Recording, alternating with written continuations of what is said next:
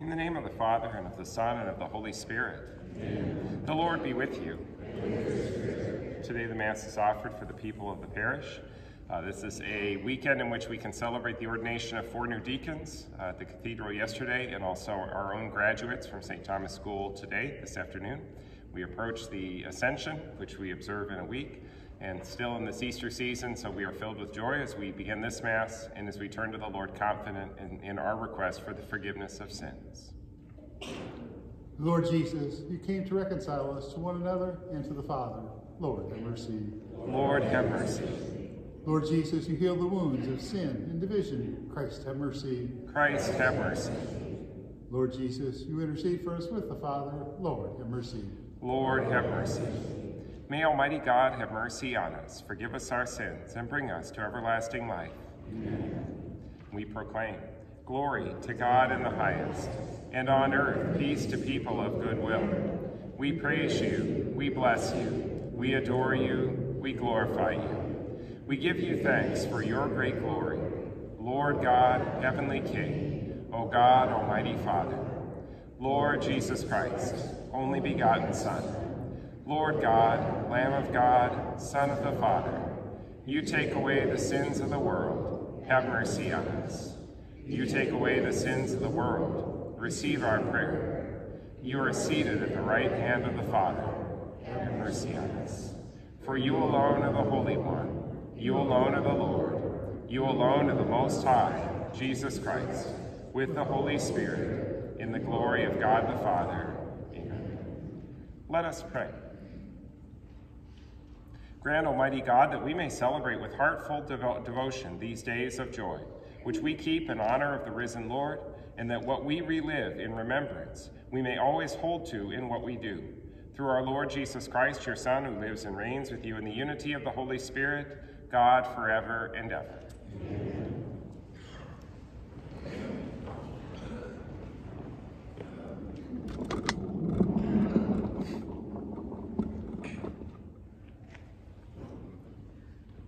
A reading from the Acts of the Apostles.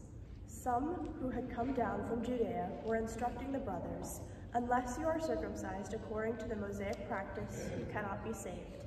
Because there arose no little dissension and debate by Paul and Barnabas with them, it was decided that Paul, Barnabas, and some of the others should go up to Jerusalem to the apostles and elders about this question. The apostles and elders, in agreement with the whole church, decided to choose representatives to send them to Antioch with Paul and Barnabas. The ones chosen were Judas, who was called Barsabbas, and Silas, leaders among the brothers. This is the letter delivered by them. The apostles and the elders, your brothers, to the brothers in Antioch, Syria, and Cilicia, of Gentile origin, greetings. Since we have heard that some of our number who went out without any mandate from us have upset you with their teachings and disturbed your peace of mind, we have, with one accord, decided to choose representatives and to send them to you, along with our beloved Barnabas and Paul, who have dedicated their lives to the name of our Lord Jesus Christ. So we are sending Judas and Silas, who will also convey this same message by word of mouth. It is the decision of the Holy Spirit and of us not to place on you any burden beyond these necessities, namely, to abstain from meat sacrificed to idols, from blood, from meats of strangled animals, and from unlawful marriage. If you keep free of these, you will be doing what is right. Farewell. The word of the Lord. Thanks be to God. The responsorial psalm is, O God, let all the nations praise you. O God, let all the nations praise you. May God have pity on us and bless us. May he let his face shine upon us. So may your way be known upon earth, among all nations your salvation. O God, let all the nations praise you. May the nations be glad and exult, because you rule the peoples in equity. The nations on earth you guide. O God, let all the nations praise you. May the peoples praise you, O God. May the peoples praise you. May God bless us, and may all the ends of the earth fear him. O God, let all the nations praise you. A reading from the book of Revelation. The angel took me in spirit to a great high mountain and showed me the holy city, Jerusalem, coming down out of heaven from God. It gleamed with the splendor of God. Its radiance was like that of a precious stone, like jasper, clear as crystal. It had a massive high wall with 12 gates where 12 angels were stationed, and on which names were inscribed, the names of the 12 tribes of the Israelites. There were 3 gates facing east, 3 north, 3 south, and 3 west. The wall of the city had 12 courses of stones as its foundation, on which were inscribed the 12 names of the 12 apostles of the Lamb. I saw no temple in the city, for its temple is the Lord God Almighty and the Lamb. The city had no need of the sun or moon to shine on it, for the glory of God gave it light, and its lamp was the Lamb. The word of the Lord. Thanks be to God.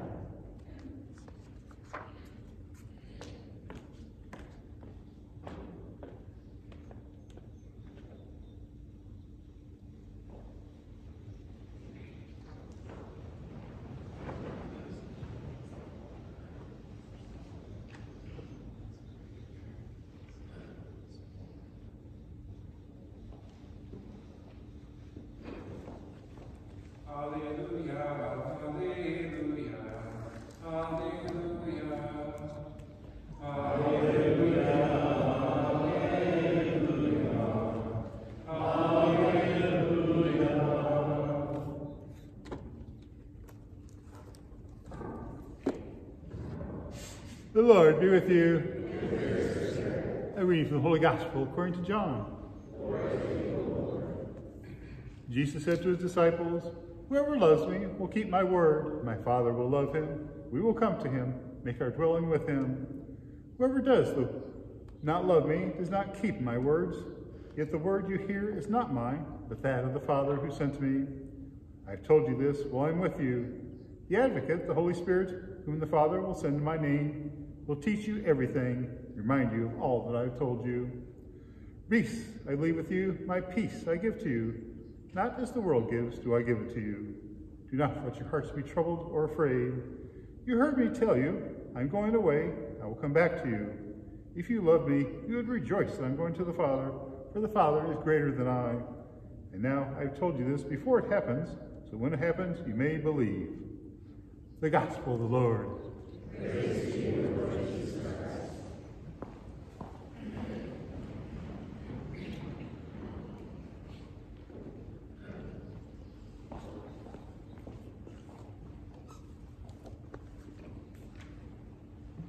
The second reading that we had this Sunday is taken from Revelation, and it reminds us of the destiny to which we're called.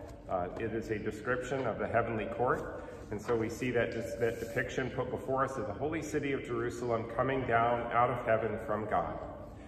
And so this is what we are called to, but let no one be deceived that somehow getting to heaven is going to be easy, or that it's automatic, or just simply a given. It is not. Otherwise, why would Jesus tell us to take the narrow path, to make sure that we remember he's like a thief in the night, be ready for when the Lord comes. We have to do that serious work of growing in our relationship with Jesus Christ so as to be worthy of heaven by God's grace. Heaven is a place of such utter perfection, and who of us has grown so much in perfection as to merit or to deserve what awaits us in heaven if it wasn't for the grace that our Lord Jesus Christ gives to us? But we have to take that seriously. St. Paul tells us to really work and to strive for our salvation, running the race, fighting the good fight, persevering to the end. And so let us not be afraid to do that. Every one of you, by virtue of your baptism, is called to heaven, and therefore called to grow in holiness, and then to grow in our connection with the Lord, to turn away from sin, to put on Jesus Christ, to listen to the words of the gospel, and to do this faithfully throughout this pilgrim here below, so that we might be with the Lord forever in heaven. And it's a serious responsibility. Now, yesterday we had the ordination of some new deacons for the diocese, and so I'd like to talk a little bit about specific vocations. Suppose that your vocation is to marriage. So if we have married people here, so then what becomes your responsibility? Beyond the initial vocation to holiness, which comes because of our baptism, what I just described, the call that every one of us has to grow in holiness. For those who are married, you have an extra responsibility. And that's not just simply to get yourself to heaven, but to also get your spouse to heaven. And so it becomes an extra responsibility or an obligation. And so, do you know what that means? It means you get to pick on each other. You didn't realize that's where that was going to go. I don't know if I like that so much anymore. No, actually, it's an important aspect of marriage is that husbands and wives, in their bond of love for one another, not only in order to be the best spouse, I think oftentimes they want to be the best that they can be, to grow personally, so that way I worry not just for myself, but I want to make sure that I'm providing for my loved one, for my family, in the best way possible. So I want to be the best I can be, but also in pushing and challenging and in probing and so forth, so that our spouse also does the same thing. So it's not always a bad idea that you have someone who knows you better than anyone else on earth, who can actually give you then that kind of feedback, and we have to be careful in all humility to take that feedback, so that we can grow in holiness. So we can be the best we could be, so we can be better than we've been before, and that's a great vocation, a great calling. Now, I mentioned the deacons who were ordained. They were transitional deacons, so because they are to be ordained as priests, God willing, a year from now. And so we look forward to that day. But what about them? So they have their own personal call to holiness, as we all do. But then for them, they took the promise of celibacy, since they are destined for the priesthood. So what about them? There's no spouse. There's no family that they're responsible for, or is there? And this is where we get into a very important part of this vocation, is that priests are responsible not just for themselves, but also for the people entrusted to their care. So guess what that means? That means I get to pick on you, but it also means you get to pick on me as well, because this is a responsibility we all have, and it's a grave responsibility for priests, is to lead all souls to heaven, to draw more people to know our Lord Jesus Christ, and that is serious business. It's a grave responsibility. Think about the first reading that we have today from the Acts of the Apostles. An important question had come up. I'll describe the circumstances, but remember the important context, which is that the apostles, in particular Paul and Barnabas, who we hear about today, their focus is to make sure that they lead those souls in Antioch, the Gentiles who have come to believe, to lead them to Christ and to get them to heaven. This is the task that is set before them. So how best to do that?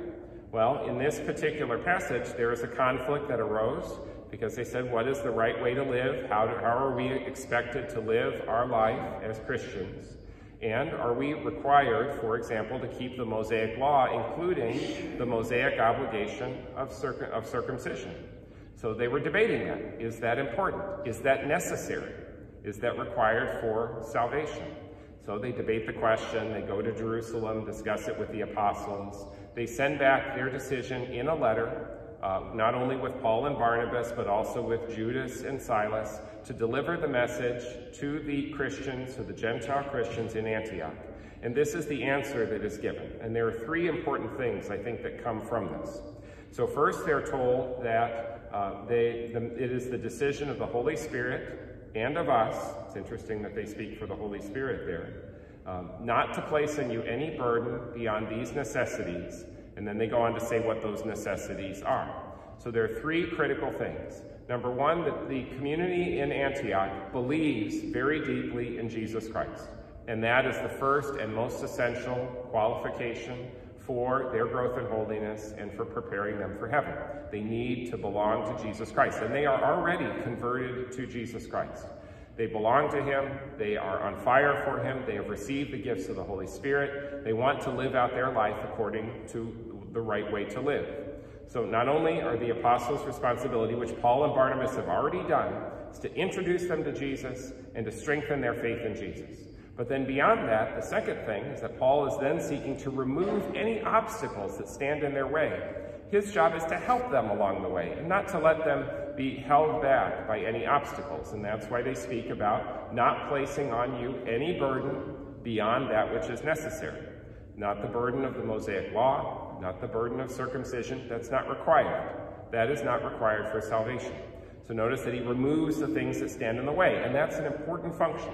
Believe in Jesus, and let me remove that which would be an obstacle or a hindrance to you. But then third, he also reminds them, though, that you do need to keep to those things that are essential, or those things that are necessary. And he pulls out essentially 3 areas.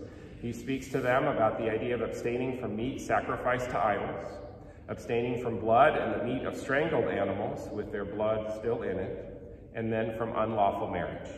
What do we make of these 3 things? So it seems like kind of an odd list of things for him to say. Now, these are the essentials.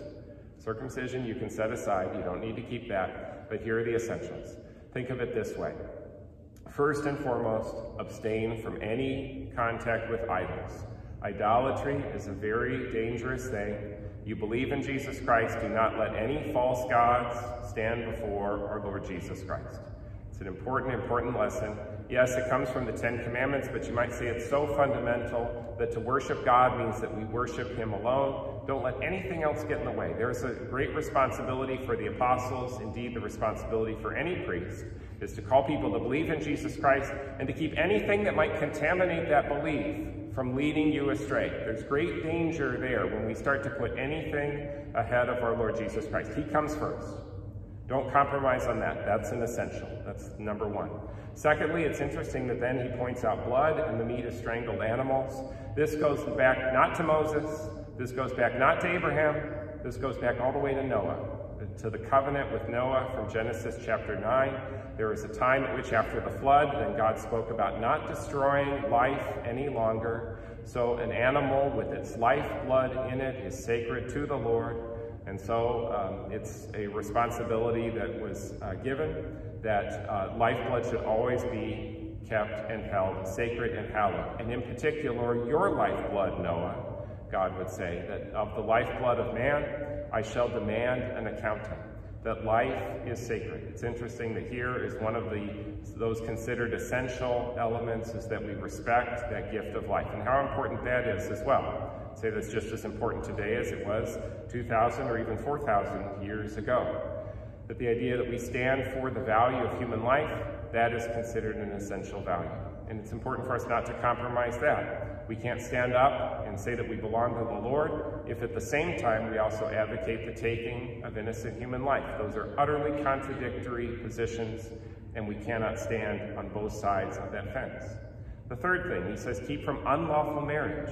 It's interesting there that marriage is also one of those things that is held up as one of those essential, necessary elements. That in that fidelity between husband and wife, we see a reflection of the fidelity between us and God. That as Jesus Christ is the bridegroom and the church is his bride, so marriage is also to be a reflection of that divine love for us when he calls us into that covenant of love. So marriage becomes an important thing, that divine institution created from the beginning, the union of man and woman. Out of that complementarity comes new life. And so that also is an essential element. So it's interesting that these characteristics are put before us. It's a responsibility, we could say, translating this now to our own time. The priest would also need to have the courage to do those 3 things of introducing the faithful to Christ, removing the obstacles that might stand in the way.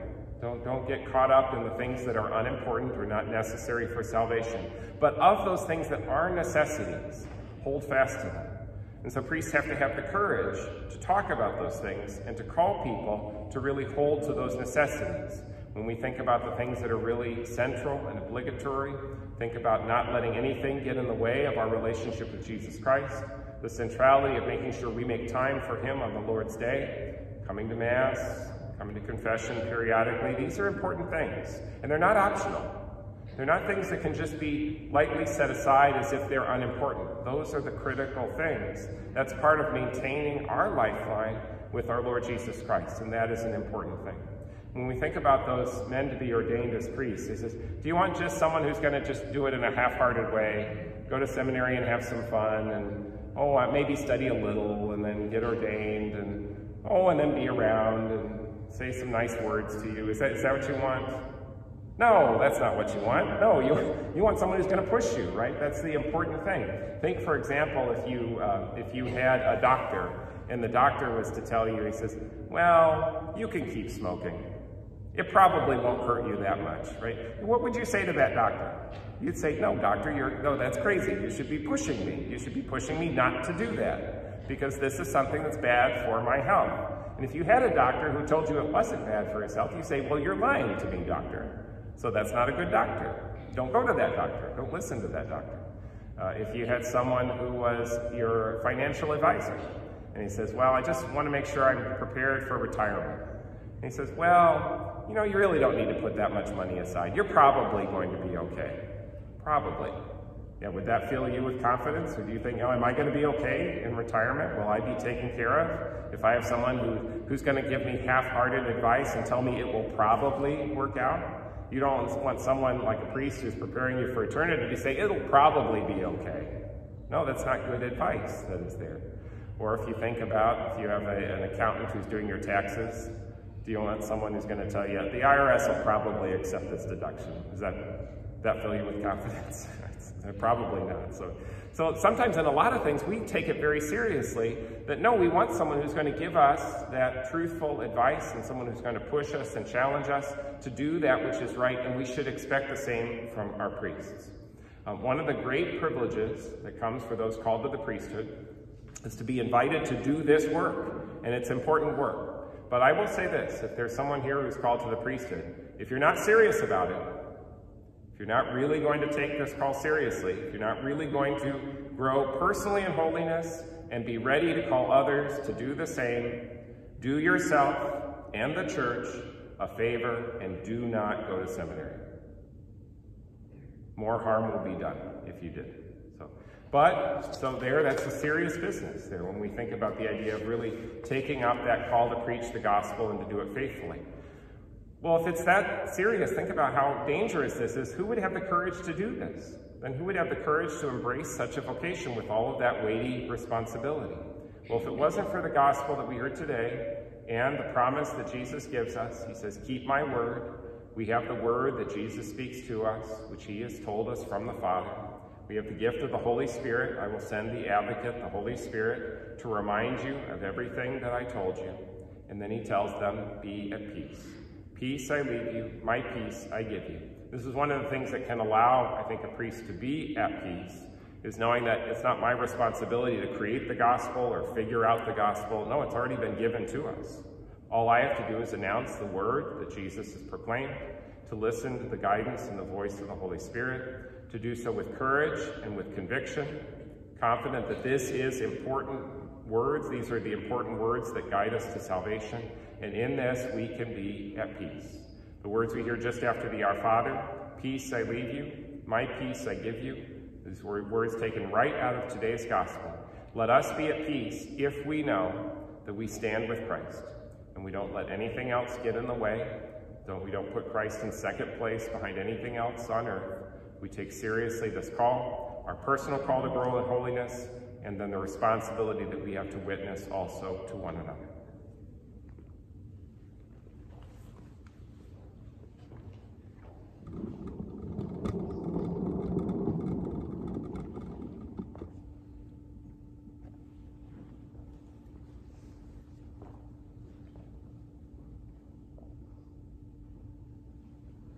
Let us stand to profess our faith.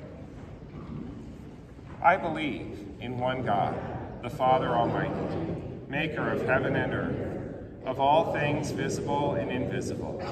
I believe in one Lord Jesus Christ, the only begotten Son of God, born of the Father before all ages, God from God, light from light, true God from true God, begotten, not made, consubstantial with the Father. Through him all things were made. For us men and for our salvation, he came down from heaven, and by the Holy Spirit was incarnate of the Virgin Mary and became man. For our sake he was crucified under Pontius Pilate. He suffered death and was buried, and rose again on the third day in accordance with the Scriptures. He ascended into heaven and is seated at the right hand of the Father. He will come again in glory to judge the living and the dead, and his kingdom will have no end. I believe in the Holy Spirit, the Lord, the giver of life, who proceeds from the Father and the Son, who with the Father and the Son is adored and glorified, who has spoken through the prophets. I believe in one holy, Catholic, and Apostolic Church. I confess one baptism for the forgiveness of sins. And I look forward to the resurrection of the dead and the life of the world to come. Amen. And let us present our prayers and petitions. For the Pope and bishops of the Church, that they may fearlessly and clearly teach the Catholic faith, let us pray to the Lord. Lord, hear our prayer.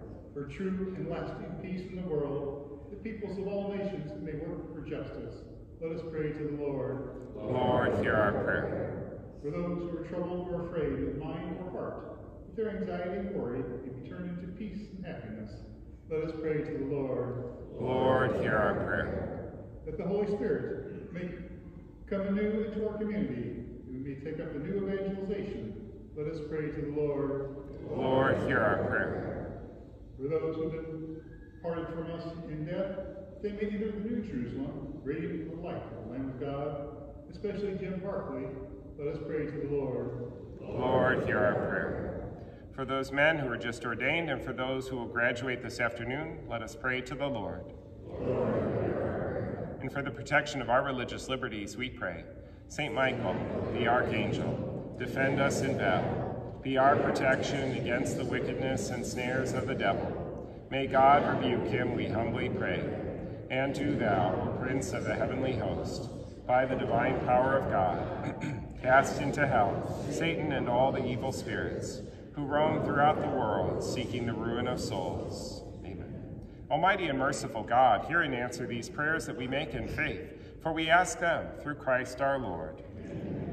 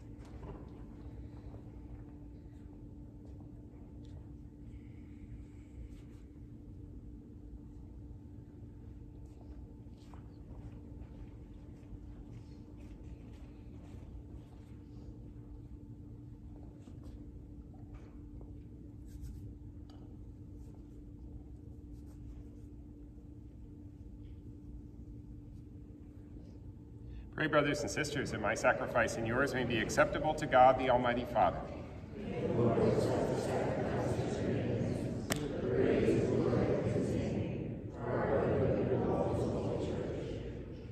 May our prayers rise up to you, O Lord, together with the sacrificial offerings, so that purified by your graciousness we might be conformed to the mysteries of your mighty love, through Christ our Lord. Amen. The Lord be with you. Lift up your hearts. Let us give thanks to the Lord our God. It is truly right and just, our duty and our salvation, at all times to acclaim you, O Lord, but in this time above all to laud you yet more gloriously, when Christ our Passover has been sacrificed. Through him the children of light rise to eternal life, and the halls of the heavenly kingdom are thrown open to the faithful. For his death is our ransom from death, and in his rising the life of all has risen. Therefore, overcome with paschal joy, every land, every people exalts in your praise, and even the heavenly powers with the angelic hosts sing together the unending hymn of your glory as they acclaim. Holy, holy, holy. Heaven and earth are full of your glory. Hosanna. Blessed is he who comes in the name of the Lord. Hosanna in the highest.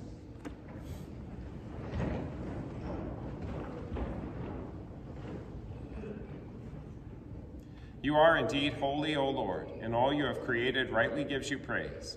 For through your Son, our Lord Jesus Christ, by the power and working of the Holy Spirit, you give life to all things and make them holy. And you never cease to gather a people to yourself, so that from the rising of the sun to its setting, a pure sacrifice may be offered to your name.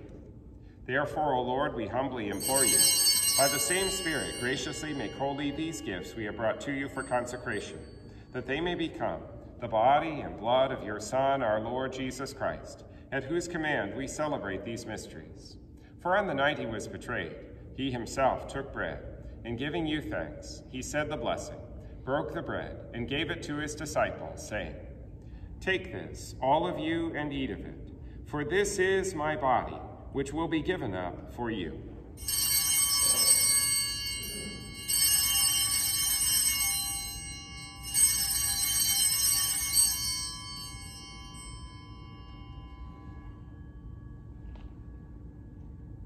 In a similar way, when supper was ended, he took the chalice, and giving you thanks, he said the blessing, and gave the chalice to his disciples, saying, "Take this, all of you, and drink from it, for this is the chalice of my blood, the blood of the new and eternal covenant, which will be poured out for you and for many for the forgiveness of sins. Do this in memory of me."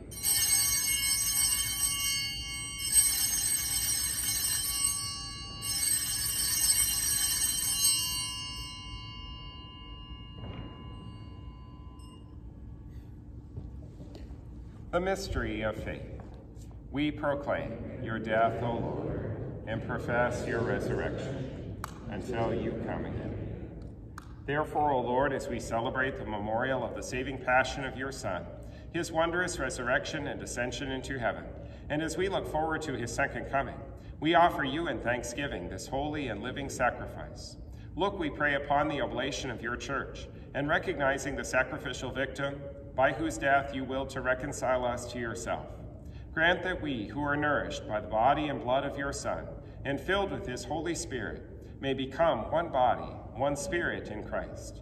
May he make of us an eternal offering to you, so that we may obtain an inheritance with your elect, especially with the most blessed Virgin Mary, Mother of God, with blessed Joseph, her spouse, with your blessed apostles and glorious martyrs, with St. Rita of Cassia, St. Thomas, and with all the saints on whose constant intercession in your presence we rely for unfailing help. May this sacrifice of our reconciliation, we pray, O Lord, advance the peace and salvation of all the world. Be pleased to confirm in faith and charity your pilgrim church on earth. With your servant, Francis our Pope, and Louis our Bishop, the order of bishops, all the clergy, and the entire people you have gained for your own. Listen graciously to the prayers of this family whom you have summoned before you. In your compassion, O merciful Father, gather to yourself all your children scattered throughout the world. To our departed brothers and sisters, and to all who are pleasing to you at their passing from this life, give kind admittance to your kingdom. There we hope to enjoy forever the fullness of your glory, through Christ our Lord, through whom you bestow on the world all that is good. Through him and with him and in him, O God, Almighty Father, in the unity of the Holy Spirit, all glory and honor is yours forever and ever. Amen.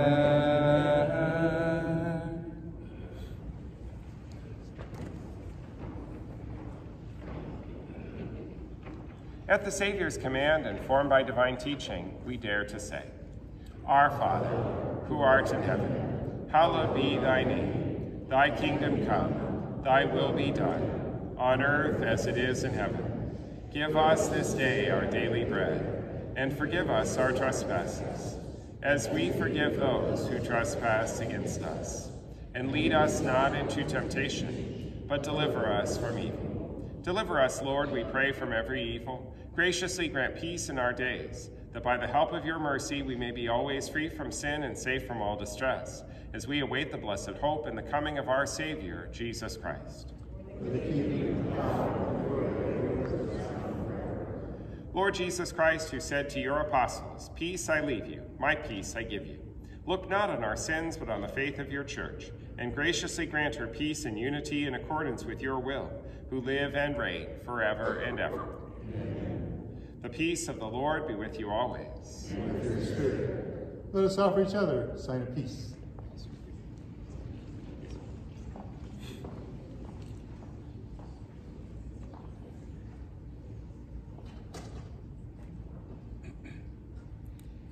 Lamb of God,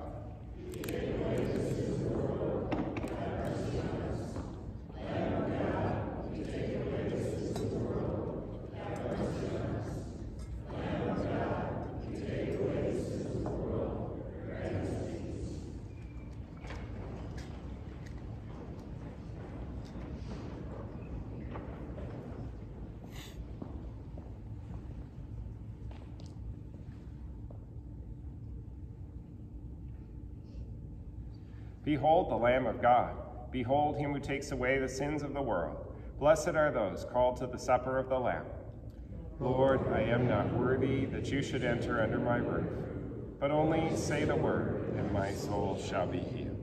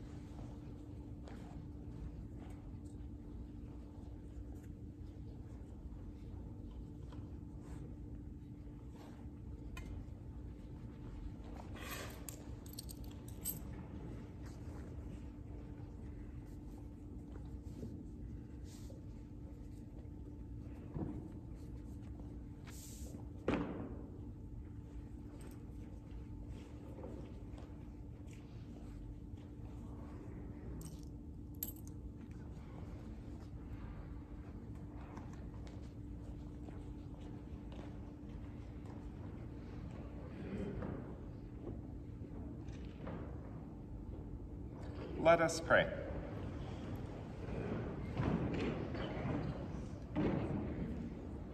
Almighty, ever-living God, who restore us to eternal life in the resurrection of Christ, increase in us, we pray, the fruits of this Paschal sacrament, and pour into our hearts the strength of this saving food, through Christ our Lord.